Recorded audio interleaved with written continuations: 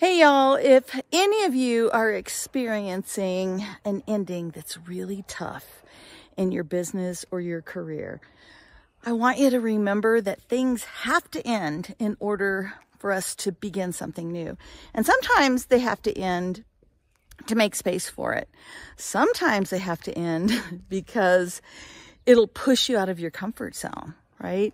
I had a couple of things that ended for me in 2023 and early 2024 that just kind of left me feeling like I wasn't sure exactly where my business was going to go next. And you know what? I am so excited about where I am today.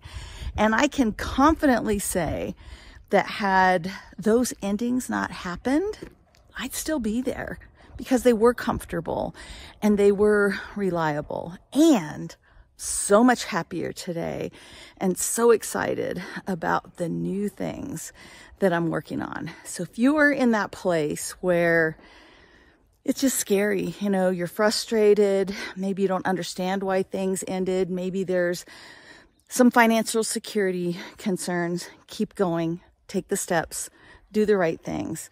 I know something amazing is waiting for you too.